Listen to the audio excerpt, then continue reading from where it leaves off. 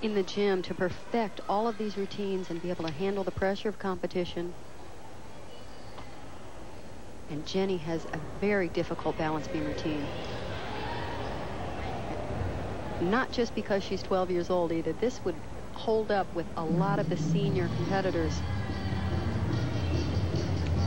As we said, her tie for first in the 1992 Junior National Championships made her the youngest event champion in history.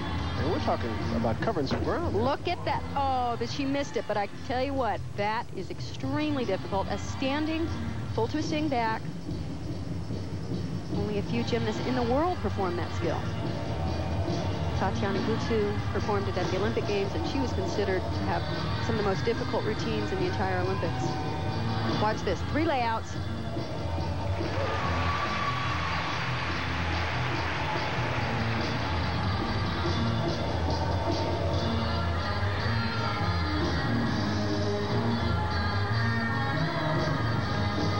Had some misses in this competition. She fell from bars, had a fall here, but she is really preparing herself for the years to come, trying to get the difficulty in the routines now and perfect them over the next couple of years.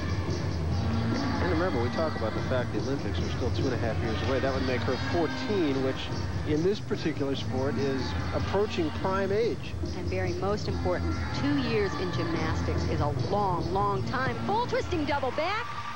Great.